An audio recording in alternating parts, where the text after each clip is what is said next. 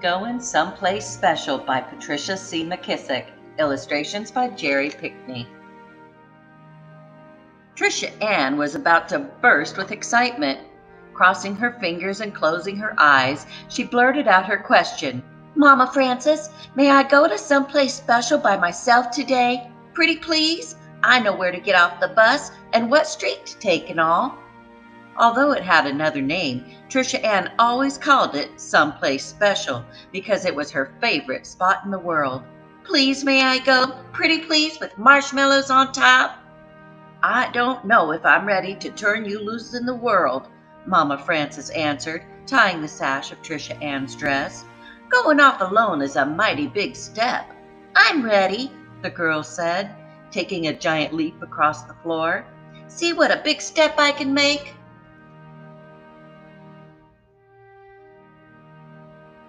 Mama Frances chuckled, all the time studying her granddaughter's face. "I trust you'll be particular and remember everything I've told you." I will," Tricia Ann said, real confident-like. Suddenly, her smile grew into a full grin. "So you're saying I can go?" "I reckon, but you best hurry on before I change my mind." Pulling her pocketbook up on her shoulder, Tricia Ann blew her grandmother a thank-you kiss. Then she rushed out the door and down the sidewalk. "And no matter what," Mama Frances called after her, "hold your head up and act like you belong to somebody." At the corner, a green and white bus came to a jerky stop and hissed. When the doors folded back, Tricia Ann bounded up the steps and dropped in the fare, same as when Mama Frances was with her. The girl squared her shoulders, walked to the back, and took a seat behind a Jim Crow sign that said, "Colored Section."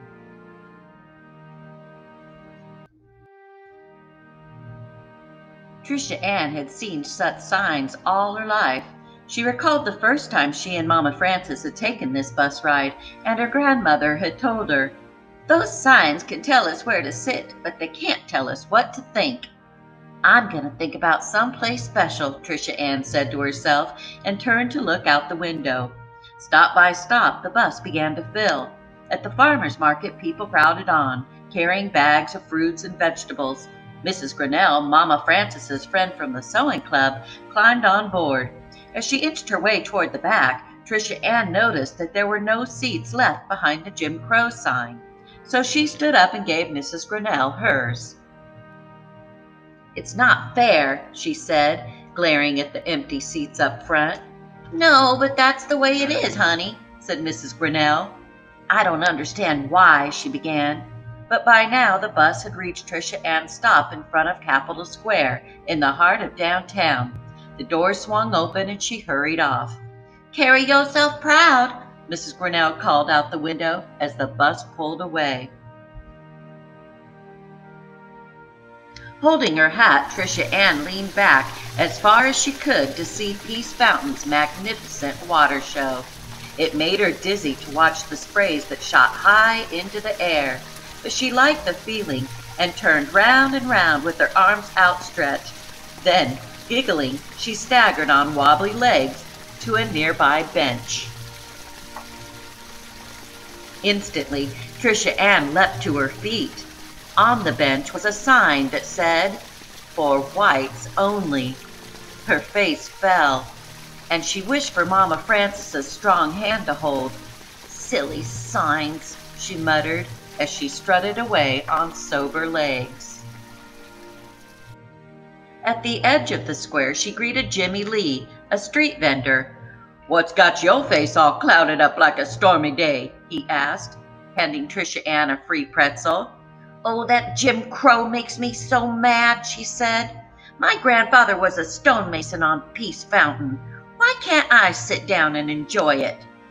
Jimmy Lee pointed to a sign in Monroe's restaurant window. He said, "Well, my brothers cooks all the food they serve, but do you think we can sit at one of their tables and have a BLT and a cup of coffee together?" Then, with a chuckle, he whispered, "Not that I'd want to eat anything Jesse cooks. That man can't even now scald water." The light changed and Tricia Ann carefully started across the street. "Don't let those steins seal your happiness," Jimmy Lee called after her. Tricia Ann pulled her shoulders back and fixed her thoughts on being inside that warm and welcoming place where there were no signs. Hurrying up 10th Avenue, she passed the filling station and stopped to buy a pop to wash down Jimmy Lee's pretzel. At the second light, the Southland Hotel rose up in front of her, as spectacular as a palace. Mr. John Willis, the hotel's doorman, saw her. "I believe an angel done slipped away from heaven," he said, smiling. Tricia Ann managed to smile back. Mr. John Willis always said the nicest things. "No, sir, it's just me." "Why, your mouth is smiling, but your eyes aren't," he said. Just then, a long white car with 2 police escorts pulled up in front of the hotel. A man with black shiny hair and shy eyes stepped out. Suddenly, people were everywhere, screaming and begging for his autograph. Tricia Ann got caught in the crowd and swept inside. So often she had wondered what it would feel like to walk on the royal red carpet that covered the double winding staircase, or to stand in the light of the chandelier that looked like a million diamonds strung together. Now there she was, smack in the middle of the Southland Hotel's grand lobby. Somebody pointed at her. "What is she doing in here?" It seemed as if the whole world had stopped talking, stopped moving, and was staring at her. The manager pushed his way to the front of the crowd. "What makes you think you can come inside? No colored people are allowed." He shooed the girl away with his arms. Tricia Ann backed out, shaking her head. I didn't mean," she said, trying hard not to cry. Hurrying past Mr. John Willis, Tricia Ann ran straight to the Mission Church ruins, where Mama Frances often stopped to rest. There, in the protection of the walled garden, the girl let the tears come. "Getting to someplace special just isn't worth it," she sobbed. "I'm going home." "Well, my flowers have been watered already," came a voice above her. It was Blooming Mary, an elderly woman who took care of the garden with neither permission nor pay. Everybody said she was addled, but Mama Frances didn't agree. "Why, Blooming Mary is a kind and gentle soul," she told Tricia Ann. "You lost, child?" the woman asked. Trying to steady her voice, Tricia Ann answered, "No, ma'am. I just wish my grandmother was here to help me get to some place special." "You can't get there all by yourself?"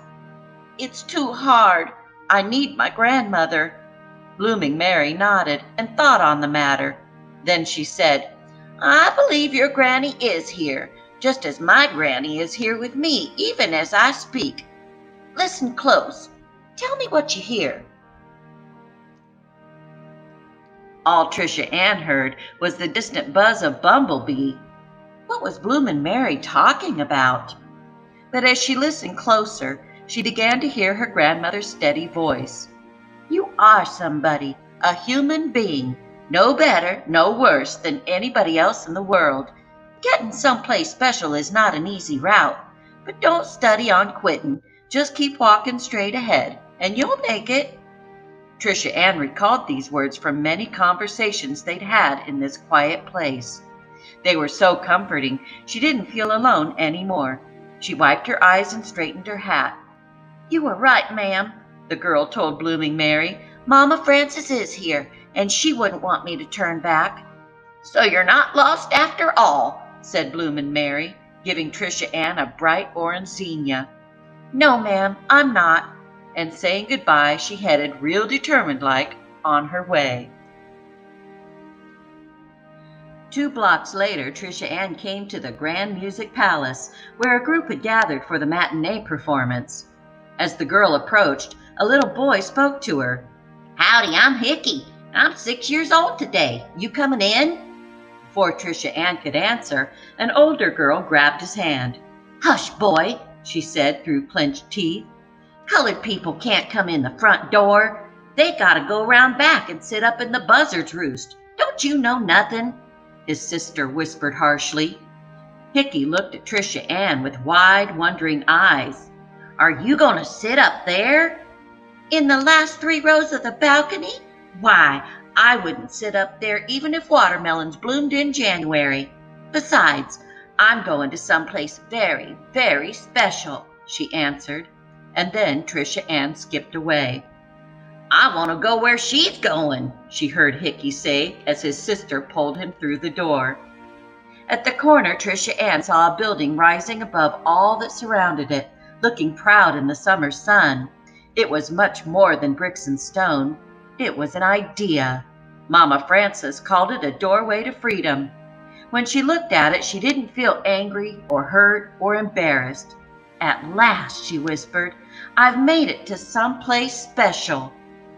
Before bounding up the steps and through the front door, Tricia Ann stopped to look up the message chiseled in stone across the front facing. "Public Library. All are welcome."